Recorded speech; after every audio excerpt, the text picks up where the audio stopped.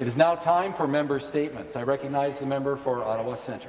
Well, thank you, Speaker. It's an honour to rise this morning, and I'm thinking of a Paralympian back home, Kevin Frost, who recently did an interview on the CBC Radio morning news program.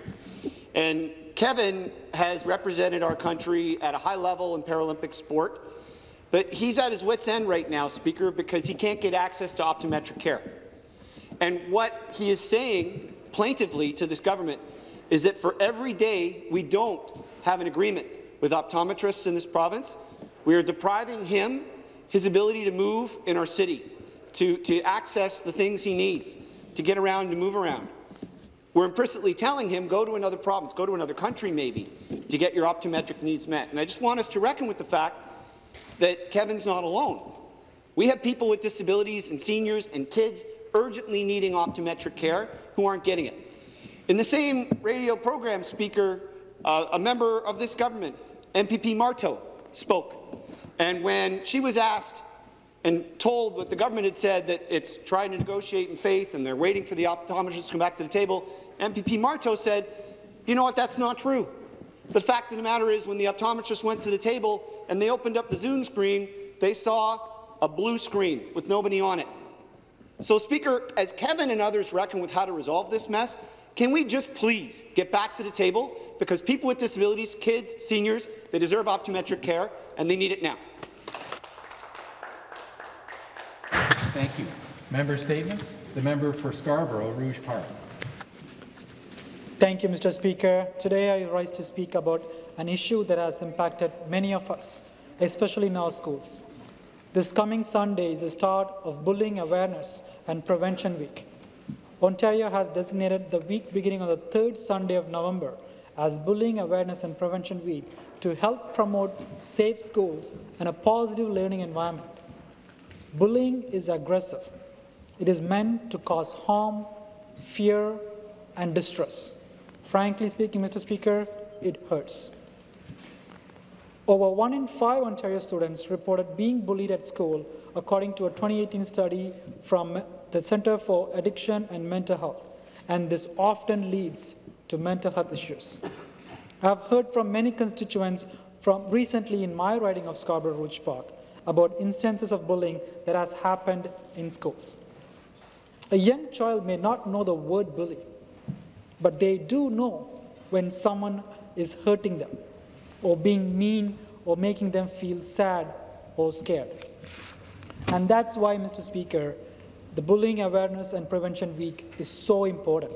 I encourage everyone to promote healthy relationships, to prevent bullying, and create a safe and accepting environment. Thank you, Mr. Speaker. Thank you. Member statements. The member for Hamilton East, Stoney. Thank you, Speaker. The upcoming increase of the minimum wage is $15 is at least 3 years behind the times and less than it should be. To add insult to injury, the decision still forgets about a large group of workers in this province who will not see their lives improved by this announcement: injured workers. A quick thanks to Chris Grayway from the Injured Workers Community Legal Clinic, Carl Creever, and Paul Stacho from the Hamilton and District Injured Workers Group for bringing this issue to my attention. For many years, the WSIB has used a practice known in the community as deeming. Simply put, with deeming, the WSIB dreams up a phantom job that it claims the injured worker could get in theory, takes away the wages the worker is deemed to be earning, and leaves the injured worker with little or no compensation benefits, regardless of whether the injured worker is actually employed or not. For example, a welder earns $34 an hour when he suffers a permanent back injury and cannot return to his old job. While recovering, he receives full benefits, 85% of his net average earnings. The WSIB eventually tells the injured worker that it's time to go back to work after some retraining. The WSIB deems the worker in a 40-hour week, 15 minimum wage job as a parking lot attendant, despite the fact that he's not working. The welder will lose hundreds of dollars per week as a result of the wages from his deemed job. The WSIB practice of deeming injured workers has to stop now. Member for Peterborough-Kawartha. Thank you, Speaker. I rise today to honour a gentleman from my riding that I've already spoken about a few times. Marie Weitung is the First Nations Second World War veteran that I named my private member's bill after.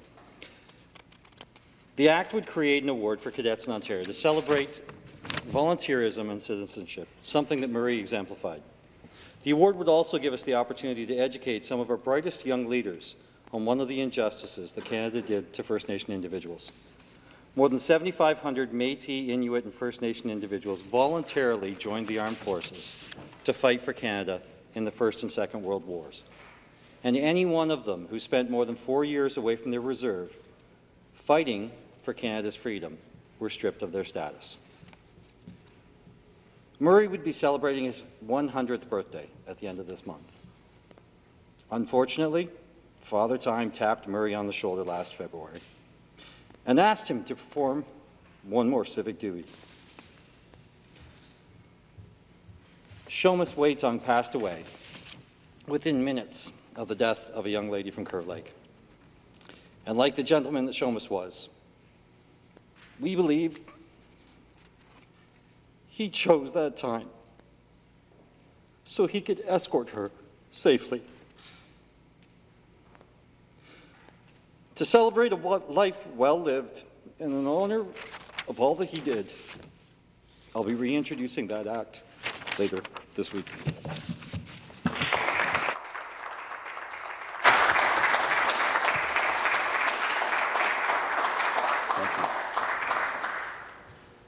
Member statements. The member for Thunder Bay, Atikokan. Thank you, Speaker. Today I want to bring to the attention of this House the Northern Health Travel Grant. This government continues to ignore many of the ongoing issues with this grant, and people are falling through the cracks.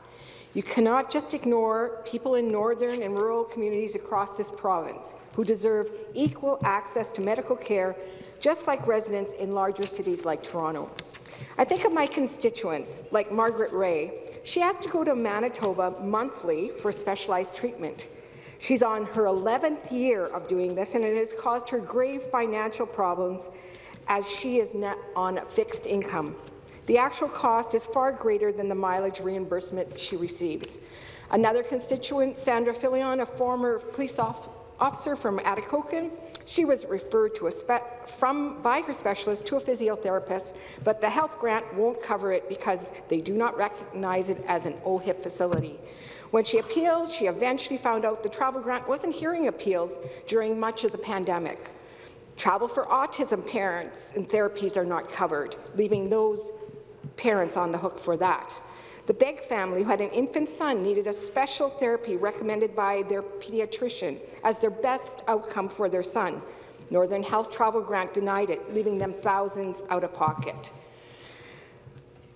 This week, I reintroduced my Bill 46, the Northern Health Travel Grant Advisory Committee Act. When will this government act to fix the broken Northern Health Travel Grant system? Thank you. Member statements. The member for Ottawa South. Thank you very much, Mr. Speaker. And November is Lebanese Heritage Month in Ontario, and it recognizes the many contributions of the Lebanese community across our province. So I'd like to thank MPP Sattler and Minister MacLeod for co-sponsoring Bill 60, Lebanese Heritage Month, which I introduced, and we passed into law into 2017. And Lebanese Canadians have been coming to Ontario since the 19th century. They have contributed greatly to our prosperity and to the economic, cultural, and academic fabric of our province. Lebanese Heritage Month is an opportunity for Lebanese Canadians to celebrate their culture and traditions, and to recognize and educate future generations of the great contributions the Lebanese community has made to our province and our country. Every year on November 22nd, the Lebanese community celebrates Lebanese Independence Day. That day in 1943, Lebanon was declared a sovereign nation. And in my riding of Ottawa South, we have a strong and deeply rooted Lebanese community. Every year there are many celebrations of Lebanese culture in our city, especially in the summer. One of them is in Ottawa South, the Ottawa Lebanese Festival at St. Elias Cathedral. So they combine the 5 F's, which is faith, family, food, fun. I think I missed one. Faith, family, food, fun, and friends. Thank you. There we go. So it's one of my mom's must-dos every year. And so we went this year, and she hadn't been out in a long time to a restaurant, and they treated her so well. They made you feel very special, and I want to thank them for that. So happy Lebanese Heritage Month. Thank you. Member statements. The member for Renfrew. Speaker, 99, 98. The clock is ticking and the countdown is on for the Ontario Winter Games to come to Renfrew County on the weekends of February 24th to 27th and March 3rd to 6th, 2022. The air was filled with excitement Tuesday when Minister MacLeod joined local dignitaries and other invited guests to officially start the countdown to Ontario's 2022 Winter Games. Renfrew County is getting ready to welcome about 3,500 athletes, coaches and officials to what promises to be a spectacular couple of weekends. The Games are for up-and-coming athletes ages 11 to 22 and will provide developmental experience to prepare them for national and international competitions. While organizing events such as this provides a significant challenge, our folks in Renfrew County are up to it. We were also thrilled when Minister MacLeod awarded us the Games. Not only will this be a tremendous sporting event, it will bring significant economic benefits to local businesses. I know that everyone is excited to showcase what we have to offer in Renfrew County, and Minister MacLeod got a taste of it a couple of weeks ago when she and her staff came to visit. A gigantic thank you to Games Chair Peter Eamon and Games Manager Cindy Burwell for their leadership. All the numerous volunteers that have stepped forward to offer their time and commitment to make these Games a truly remarkable experience for everyone involved. Thank you.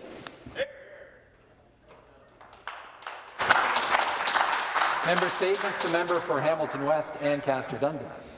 Speaker, it was 90 years ago during the height of the Great Depression that the first Hamilton Day was held.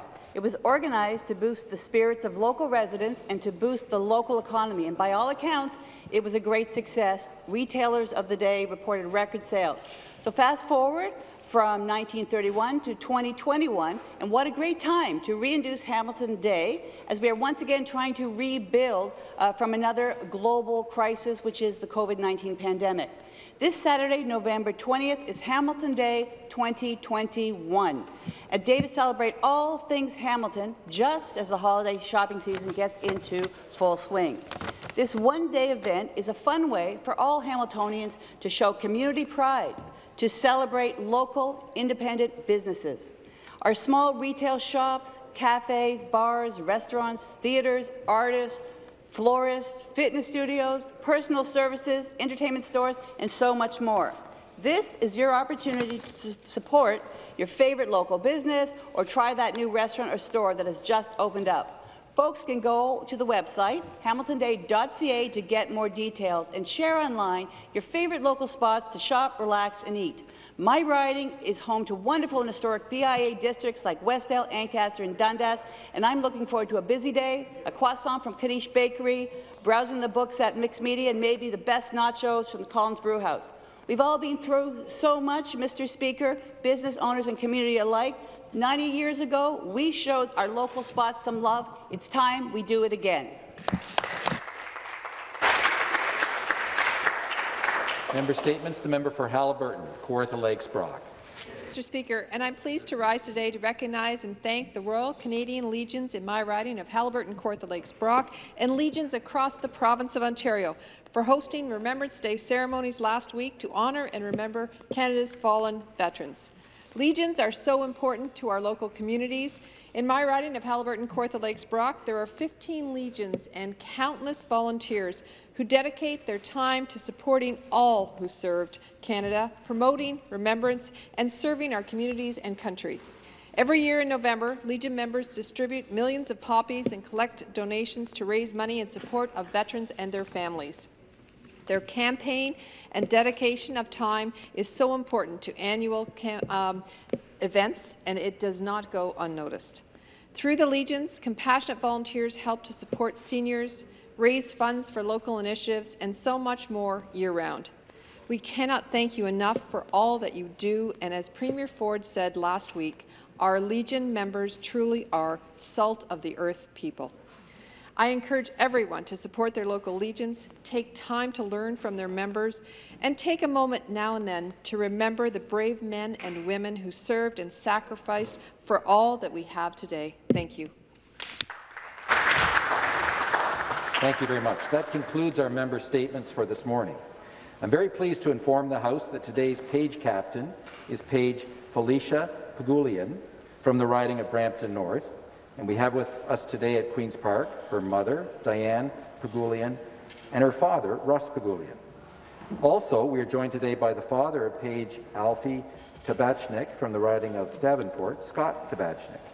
Welcome to the Legislative Assembly of Ontario. We're delighted to have you here.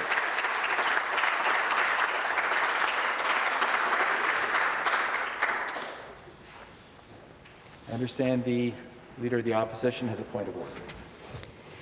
Thank you, Speaker. Speaker, I seek unanimous consent for the House to observe a moment of silence for the 64 Ontarians who've succumbed to COVID-19 since we last paid tribute to the victims of the pandemic on November 5th, 2021. Ms. Horvath is seeking the unanimous consent of the House to observe a moment of silence in memory of the 64 Ontarians who have succumbed to COVID-19 since we last paid tribute to the victims of the pandemic on November the 5th, 2021. Agreed? Agreed. Agreed. Members will please rise.